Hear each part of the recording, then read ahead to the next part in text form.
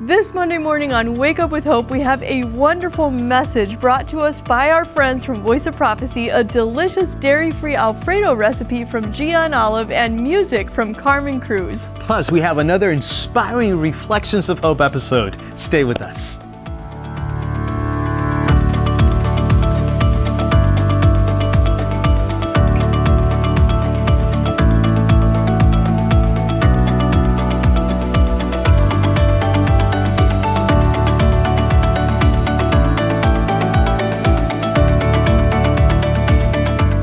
Happy Monday morning to you. Thank you for joining us this Monday morning at Wake Up with Hope. Welcome to another wonderful day here at Wake Up with Hope, friends. We are thrilled to journey alongside you as we spread the message of hope and the boundless love of Jesus. Amen. On today's uplifting episode, we have an incredible message delivered by our dear friends from Voice of Prophecy.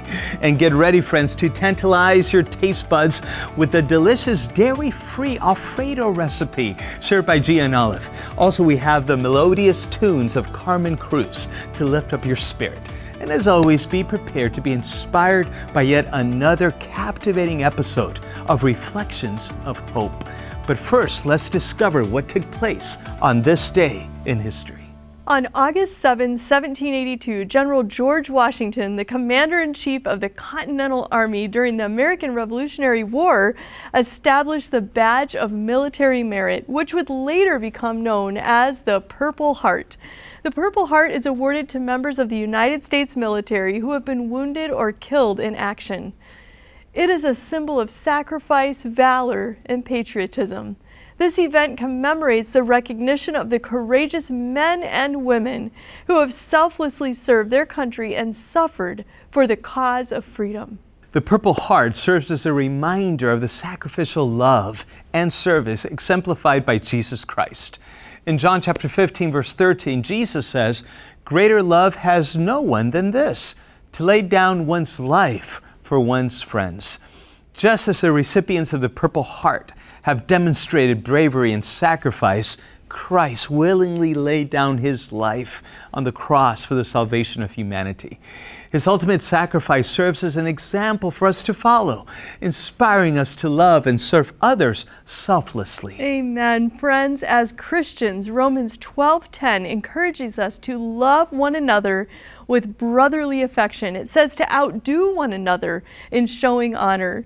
By extending love, support, and appreciation to those around us, we embody Christ's love and reflect his compassionate heart in our actions. Amen, amen. May that be our experience every day. Amen. Mondays are known for pasta. Yeah, that's right. And this Monday, we've got you covered as Gia and Olive bring us a recipe for dairy-free Alfredo pasta sauce, perfect for fettuccine Alfredo. We're making Alfredo sauce without the heart attack. And we made cheese sauce last time, and it was with potatoes, and this is the same type of thing. So it's boiled potatoes, 2 boiled potatoes, and 1 whole onion. And we've already boiled it just to make it quicker. And all you need is a blender, and I'm gonna take this, Olive, so I'm not stretching over you. And I'm gonna put the boiled potatoes, boiled onion in the blender, 1 cup of milk. This is what's going to make it creamy, but the milk I use is motherless milk. So any milk you have that doesn't have a mother, almond, soy, any other milk, this is what's going to make it creamy. And 1/2 cup of cashews, or 3/4 of a cup, depending on how thick you want it. Olive's eaten all the cashews, so we probably only have 1/2 cup left. And I use, just to make it Italian herbs, mixed Italian herbs. It's 2 tablespoons. No, teaspoons actually, teaspoons. If you really like them, put 2 tablespoons, but we don't like them all that much. And I'm just gonna put 1 teaspoon, what, you wanna put that in there for me? Okay. 1 teaspoon of salt and maybe some cracked pepper. You're gonna help with the cracked, good work. Thank you for helping me. Okay, so we'll put the blender up here. Do you mind if I reach over? All right, are you ready? Just wait a sec, don't put it on yet because it'll go everywhere. Oh, okay, now start blending. We might need to add a little bit more water, so just to water it down depending on how thick it's gonna be. So let's go.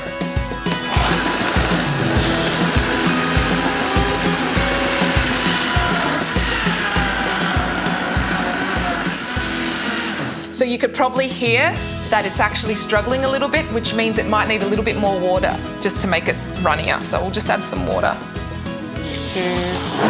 Whoa. Okay, go. You can go. Okay, can you turn it up for us? So I've been blending for just about a minute, and let's look at the consistency. Oh, that's perfect. Do you want to have a taste of that? No, okay, I'll put it in the pasta. And So can you see the consistency? pasta? Yes, you can.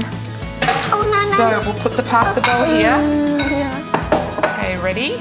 So I've just cooked up some gluten-free pasta.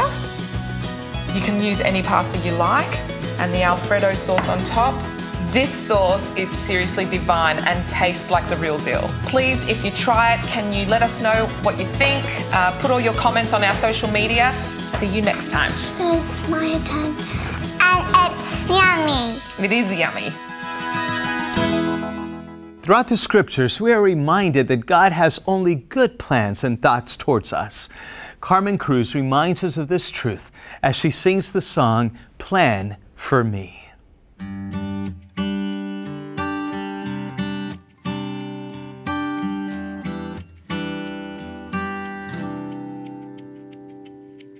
Sitting here staring at the wall, wondering if I should be here at all. There's so many things that I wish I could say. My life is sort of kind of a mess. How long do I keep going through this? No matter how hard I try, why does life just seem to pass by? Some things we wish could change, free from problems and free from pain. How long do I keep waiting here? I keep running around slow, I can't go faster. Way too many questions, and I can't find the answers. You said you'd be there for me, forgive my sins, but I don't feel worthy. Lord, I know that you said that you have a plan for me. Yeah, for me.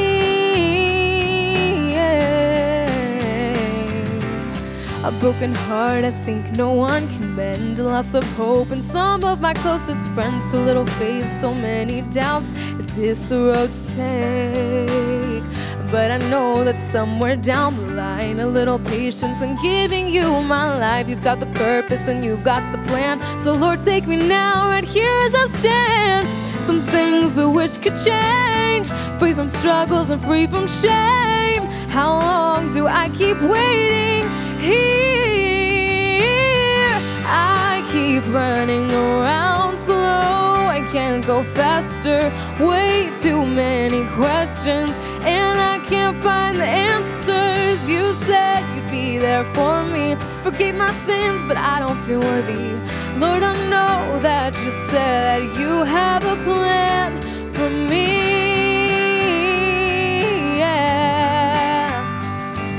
For me.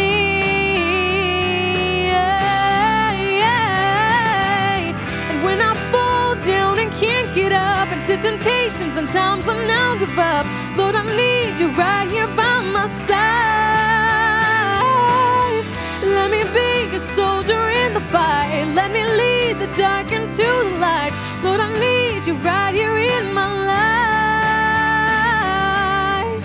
I keep running around slow, I can't go faster. Way too many questions, and I can't find the answers. You said you'd be there for me, forgive my sins, but I don't feel worthy. Lord, I know that you said that you have a plan for me.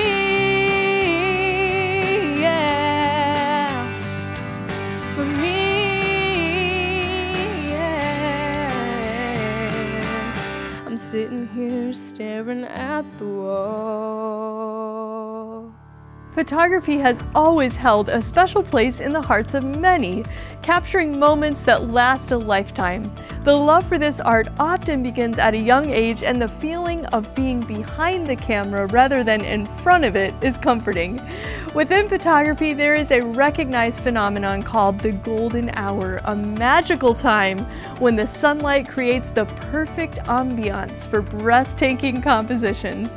In this episode of Reflections of Hope, we embark on a journey to the captivating islands of the midnight sun, where the beauty of the golden hour teaches us profound life lessons through its radiant light.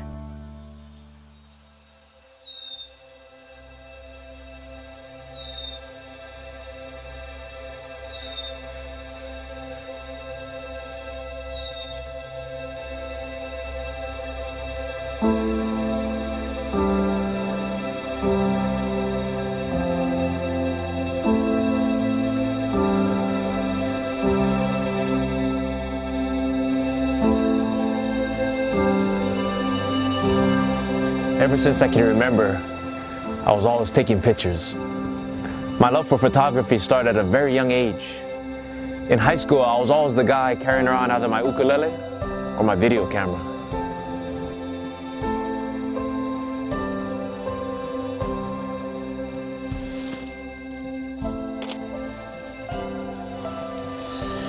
There's something very special about being able to freeze a moment in time forever.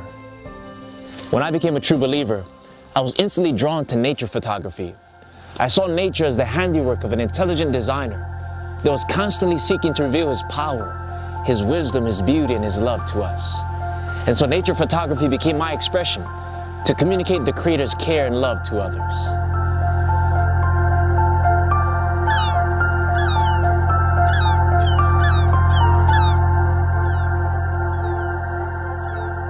Now, every true photographer knows that there's a prime time to capture the best pictures. The time when the light creates the perfect setting for stunning photos. This time is known as the golden hour. The golden hour is that magical period of time shortly after sunrise and just before sunset. During that time, the sun is low above the horizon of the earth, which causes the light rays to penetrate the atmosphere for a greater distance. This reduces the intensity of the direct sunlight, thus making the light softer and redder than any other time of the day. The sun's low angle above the horizon also produces longer shadows on the ground. And longer shadows creates a more subtle contrast between light and darkness. And it sets the stage for more compelling photo compositions. These are my absolute favorite times of day. As much as possible, I try to never miss the golden hour. Even if I'm stuck indoors, I try to make time to go outside and just look at God's beautiful sky. I like to think that each day, the master artist paints a unique painting across the canvas of the sky for all of us to appreciate and enjoy. And that's why when the opportunity came to us to visit the Nordic countries of Norway and Iceland, it was like a dream come true. During the end of the day, the sun comes close to the horizon but never fully sets, thus extending the golden hour. Or it sets and stays below the horizon just for a few hours before rising again. This captivating country and the regions surrounding it are known as the lands of the midnight sun. Everything is easy on the eyes. It is truly a photographer's paradise, a photogenic playground to explore Mother Nature and capture her maker's beauty. Exploring the stunning shores of this Arctic island this past week has not only created within me a greater appreciation for life, but more so, a greater appreciation for the God who gave it. Being immersed in this natural beauty has made me realize even more that when man tries to capture or recreate with technology, it cannot compare with the real deal. The pictures just don't do it justice. Let me tell you, there's far greater beauty and fulfillment in God's real world than man's artificial world of media and Hollywood entertainment. I've realized that even though out here the Wi-Fi is sporadic, you find a greater connection. A connection with a kind and compassionate Creator that calls us to be still and to know that He is God and to know that He loves us. Being up here in the far north has caused me to look even further north, to focus on a land that is fairer than day, a heavenly country that's unspoiled by sin and selfishness, a golden kingdom where the sun of righteousness will never set and the light of peace will never fade. The book of Revelation has given us a glimpse of the glories up there. It says that the city hath no need of the sun, neither of the moon to shine in it, for the glory of God did lighten it, and the Lamb is the light thereof. This is the heavenly land of the midnight sun. It is where God's Son sits upon the golden throne on the sides of the north, providing the light of life to all creation. And if this earthly land can be so beautiful, I can only imagine what we will see in that sweet by and by. For the Bible tells us that eyes have not seen, nor ears heard, nor have entered into the hearts of men the things which God has prepared for those who love Him. The glimpses of glory in the written record sound exciting, but these word pictures just don't do it justice. You got to see it for yourself. And right now, by faith, we can see it afar, but soon our faith shall meet our eyes. For the Bible says that we shall see His face, and His name shall be in our foreheads. And there shall be no night there, and they need no candle, neither the light of the sun. For the Lord God gives them light, and they shall reign forever and ever. You see, you may never have the opportunity to see the earthly land of the midnight sun. That may be beyond your reach. But that which is within your reach is the Son of Righteousness who knocks just outside of the door of your heart. And so, my friend, today I invite you to open your heart to God. Seek your Maker, especially during the golden hours of the day. Make Him the beginning and the ending and the substance of your everyday. And as you do, the kind and compassionate Creator will prepare you to soon walk in the heavenly land of the midnight sun. And by God's grace, I'll meet you on that beautiful shore.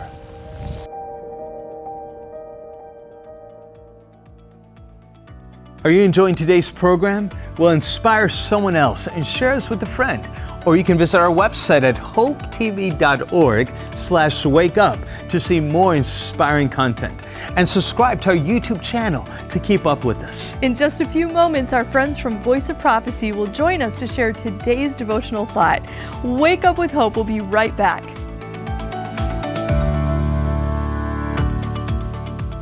Welcome back, friends. We hope you're enjoying our program this bright summer morning. Right now, our friends from Voice of Prophecy join us to share this morning's devotional thought. The people in Jesus' time were privileged to have witnessed and experienced Christ in the flesh. At no other time since the fall in Genesis 3, or any time after Christ's ascension, had Jesus been so physically and tangibly available to the human race.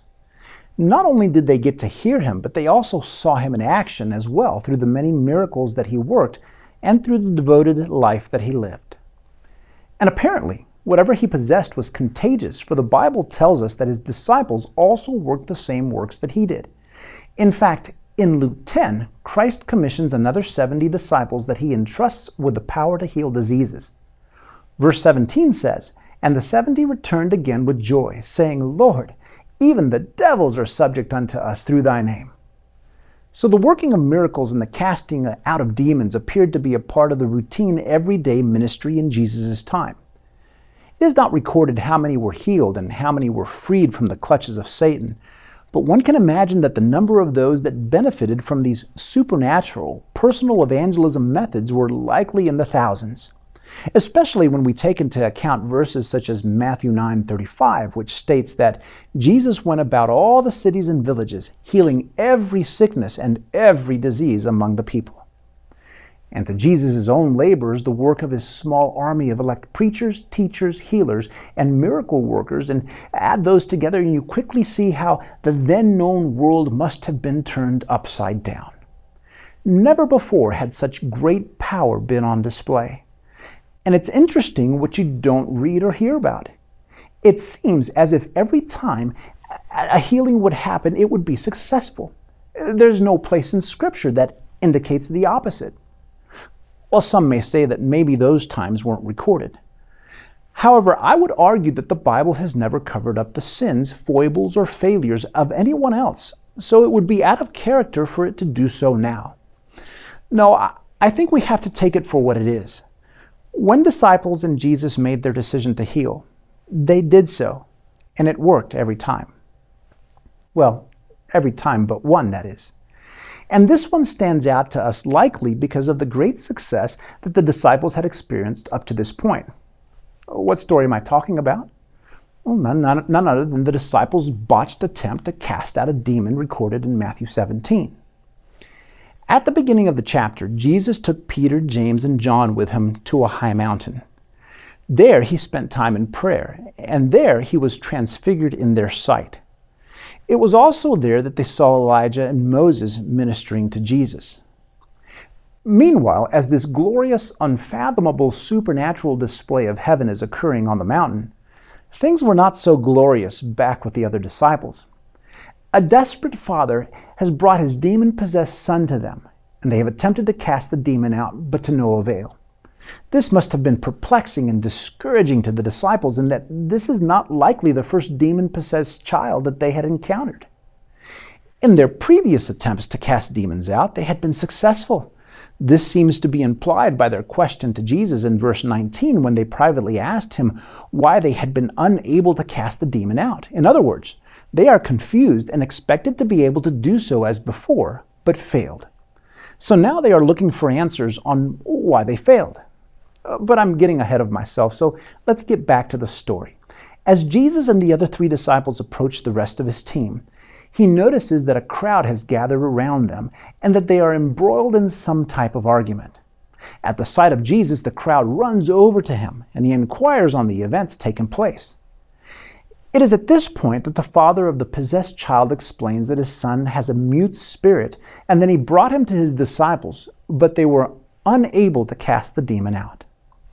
Let me read to you what occurs next in the story out of Mark 9:19 through 24.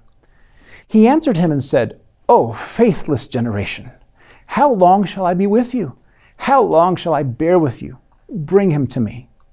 Then they brought him to him, and when he saw him, immediately the spirit convulsed him, and he fell on the ground and wallowed, foaming at the mouth. So he asked his father, "How long has this been happening to him?" And he said, "From childhood. And often he has thrown him both into the fire and into the water to destroy him. But if you can do anything, have compassion on us and help us." And Jesus said to him, "If you can believe, all things are possible to him who believes." Immediately the father of the child cried out and said with tears, "Lord, I believe. Help my unbelief." At this point, and as the crowd grew larger, Jesus commanded the evil spirit to come out, and it came out. I can only imagine the joy in both the father and his son's hearts.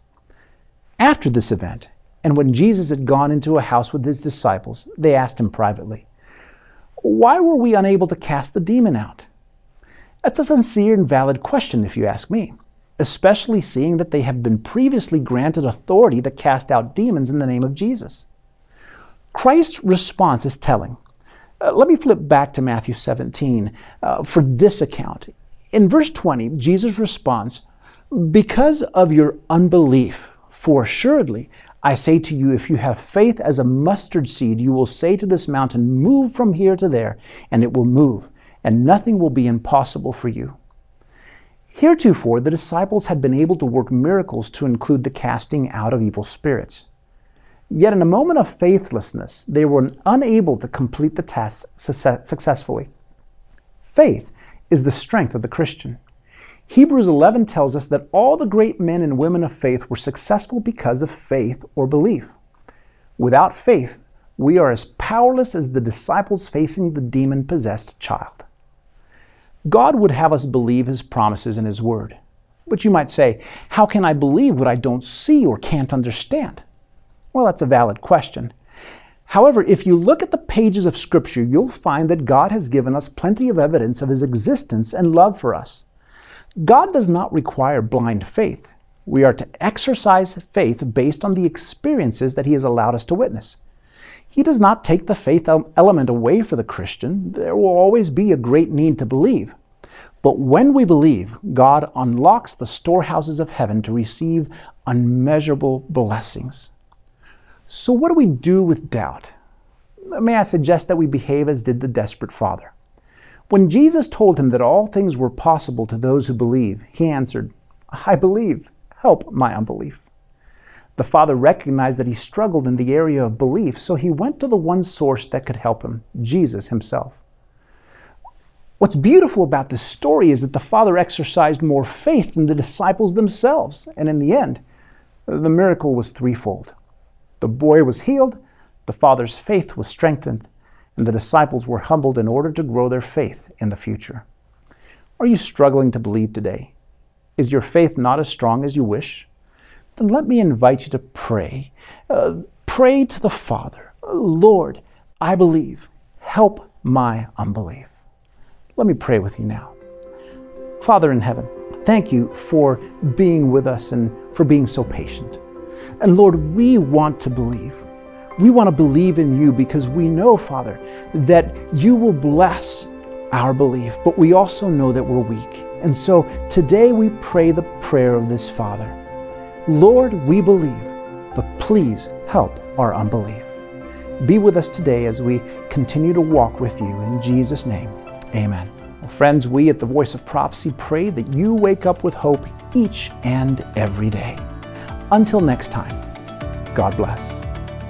Thank you so much, friends, for those inspiring words. Amen. And we want to thank you for being with us today and watching Wake Up with Hope. Please join us tomorrow as Jesus 101 will be with us to share a morning devotional. We will also have a dedicated prayer session and a special recipe from the Good Food Kitchen. And if you enjoyed today's messages and would like to learn more about the Bible, visit hope.study to receive your free Bible study guides. Our free Bible studies are sure to be life-changing. Again, that's hope.study. And before we go, we want to share with you a Bible promise. Today is found in Philippians chapter 4, verse 19.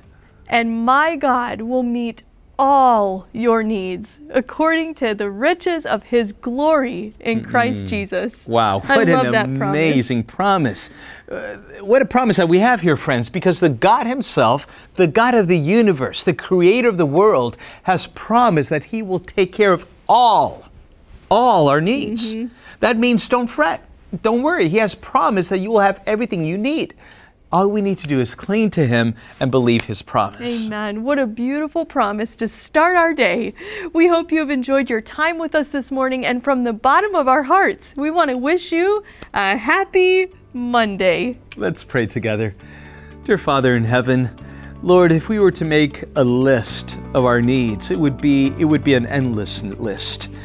And yet, Lord, you know our greatest needs, and you tell us that you can supply all our needs.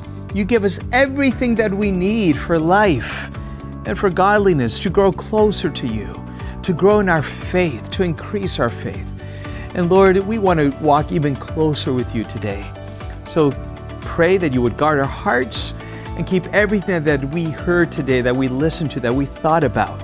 Keep it deep within our hearts. There will be a blessing throughout this entire day as we walk with you. In Jesus' name, amen.